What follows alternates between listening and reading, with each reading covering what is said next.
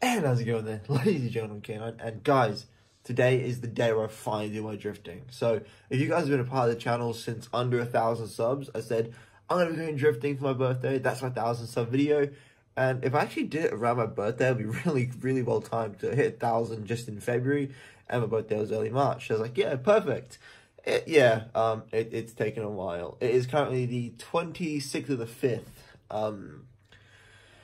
And I'm finally going drifting, so I'm all suited up. I've got long jeans on, I've got a long sleeve shirt on, and I'm all ready to go. So we'll be leaving my place in about 20 minutes to get there, and I've got my whole family basically with their iPhone saying record everything. Anyway, should be a good time. I hope you guys enjoy the video to follow. Alright, what you guys are watching right now is basically me just walking around all the cars. So there were 5 cars there in total on that day. There were 2 Skylines, 2 Silvias, and a 180SX that had an LS1 in it, apparently, according to the owner of the business. So I very briefly was holding my phone kind of at my side, just walking around all the cars. I ended up driving 3 of the 5 cars, and yeah, so this is me now walking up to the This is the first time me getting any of the cars, and the 180SX was the first one up.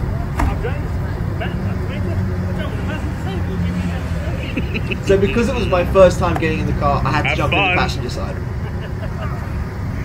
See, he's like, he's gonna die.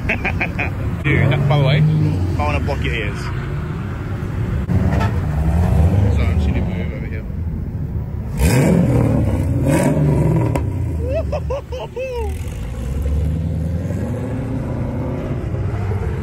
Yeah, the LS1 was the loudest car there, bar none. It was super loud.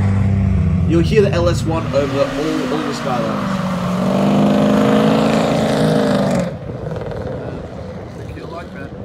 Alright, so that was a pro driver kind of demonstrating a little bit for me. Now, you won't see many clips of me in this car because I just drive it the one time. I actually asked him to do another lap just to try and explain it to me.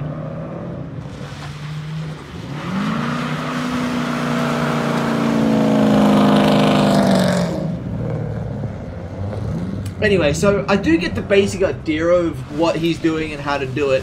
But the thing is with this 180 is that the handbrake is the stiffest, most hard thing to pull ever. It literally took me all my body weight and just me wrenching it like a madman to even get the handbrake to move. So basically my instruction was first to second, left, right, handbrake, left with the clutch in. And the handbrake was so incredibly heavy that I literally just could not lift it half the time in this car.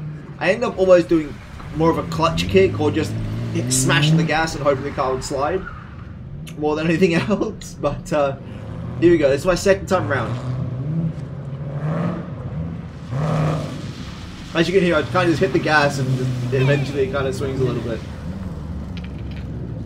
Alright, so here we go for my third lap. There you go, finally got it going. So this car was told to be the hardest car to drive because of all the power it had. Being such a short wheelbase also made it quite difficult to drive apparently. And also the handbrake just made it impossible to get that back end to swing.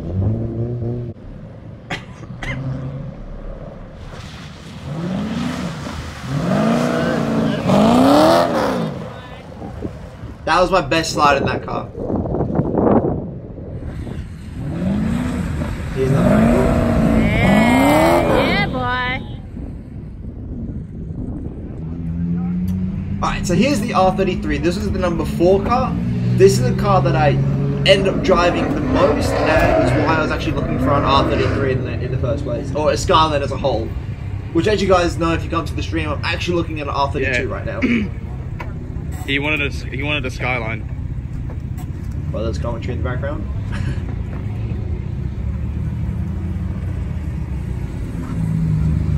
I actually had a lot more success in the Skyline than I did that 180. The Skyline's handbrake was so easy to pull in comparison to that 180. So easy.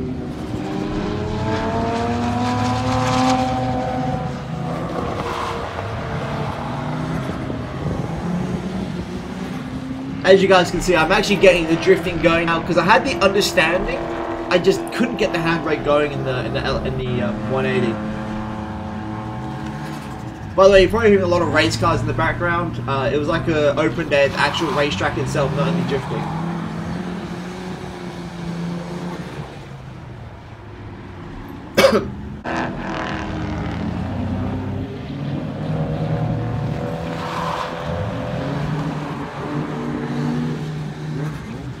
So, I actually don't know how fast I'm drifting. It's probably 10, 20k an hour max. None of the car, there you go. I overcooked it a little bit there on that one. That was my first spin out of the entire day.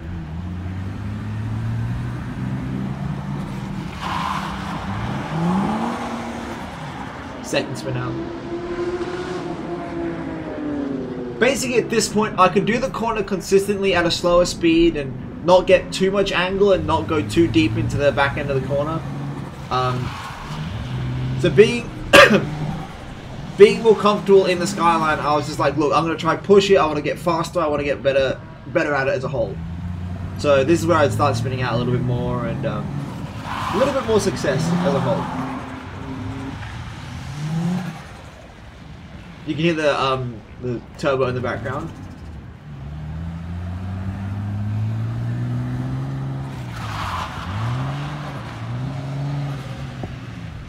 He did better in this car than in the other one, that's for sure. Now again, don't be too harsh in the comments. This was my first time ever driving any of these cars. First time driving, even trying to drift, ever. So, don't be too harsh in the comments. I've never done this before. Well, in the dirt a little bit, in a car I was very familiar with. But it was an automatic that I slid about into the dirt, and it was the dirt, which is a bit different. So this is the 4-door R33 Skyline that they had there. Or is it R32? I forget. It's one of the two. But, yeah, this is the 4-door one. This is actually the least success I had as a whole. I spun out a lot in this car. This Skyline, compared to the other one, had a very, very heavy clutch. And, the handbrake wasn't as good, nor was the gas. The gas didn't have as good a feel as the number 4 car. I had a little bit of success in it, but overall it just was a much different car to the car I was very familiar with, being number 4.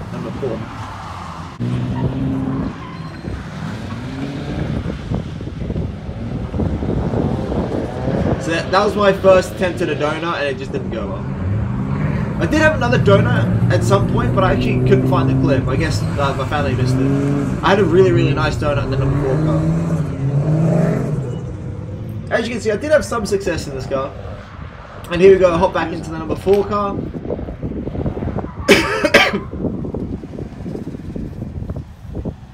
So this is actually with another one of the instructors. And I actually had a lot more time with this car, on this one than I did in any other.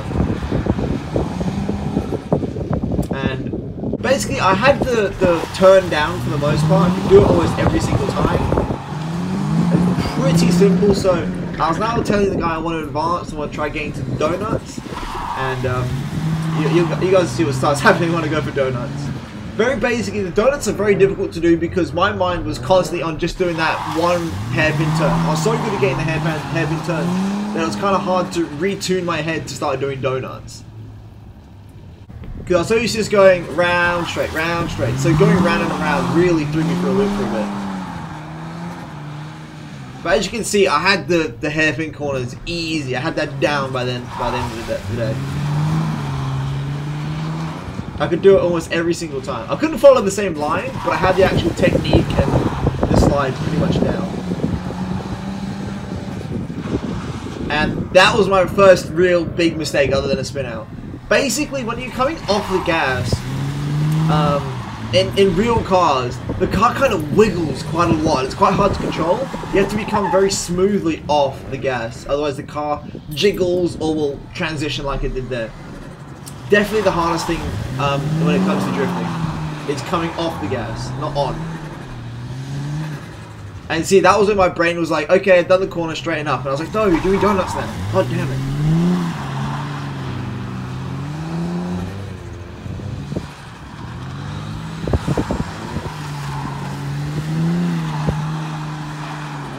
it up, dip it up. Basically, you couldn't just keep going down. You could do one donut, and then the instructor would say, please straighten up now. And then I overcooked it that time.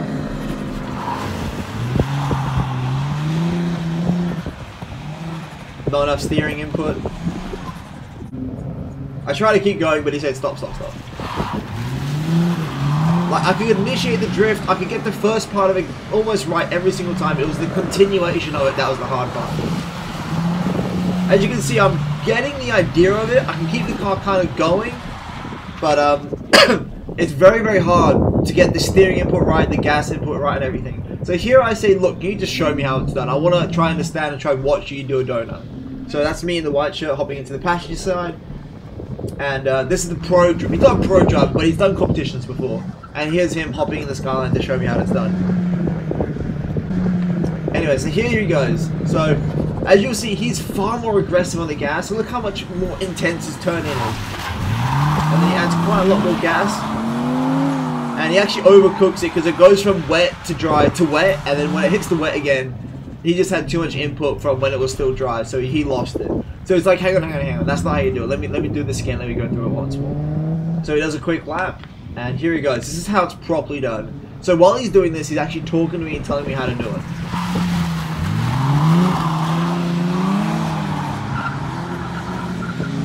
So he's actually not doing a whole ton of turning. He said that was my biggest problem. I just was trying to turn too much or not turning enough. And I wasn't getting the amount of gas right. It was either too high or too low.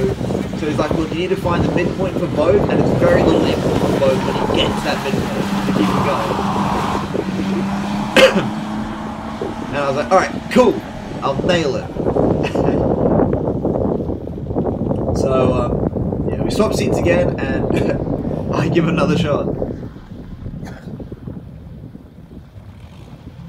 So yeah, he's just talking to me, just saying, look, you know, this is how you do it. You really just don't exaggerate it.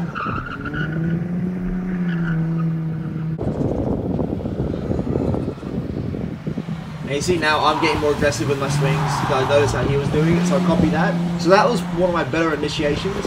And there I overcooked the acceleration, but I had the steering right. So again, see how I'm more aggressive with the swinging? And that time, overcooked it on the gas with, the steering again was okay, but I overcooked the gas.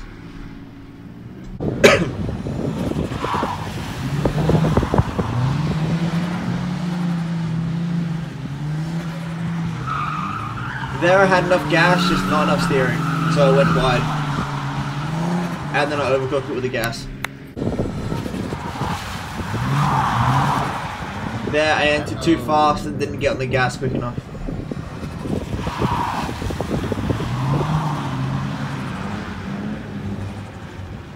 There, basically, I just hadn't swung it in hard enough and wasn't hard enough on the gas. I needed more gas, otherwise the car just wasn't spinning tires. And that was my final run. What a day. What a day.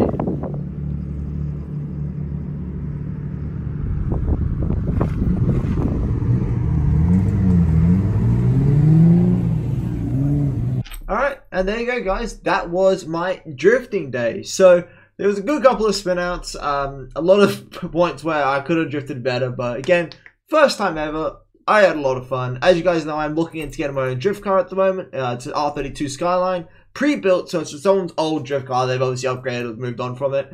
I get to look at it on Tuesday this week, so I believe it's the 3rd of June. I'm super excited. There will be a video of me going to check it out for the first time. I don't know what to think. I got a mechanic family friend who I'm actually paying because it's his job. But yeah, he's coming along with me to meet me there. And we're going to have a look at this car. Hopefully it's all together. Hopefully it's, you know, well built, looked after, and it'll be mine. If not, if it's not in the best of shapes, I'll either see how much, like, see if that guy will fix it, and then I'll, you know, still get that one. Or I'll be getting, you know, saving up and getting another car and building it myself. One of the two. Either way, drifting is 100% happening because I am addicted. 110%. I am going to be drifting. Anyway, guys, hope you did enjoy it. Thank you again for over 1,000 subs, over 1,200 subs now. You guys are fucking legends, as always.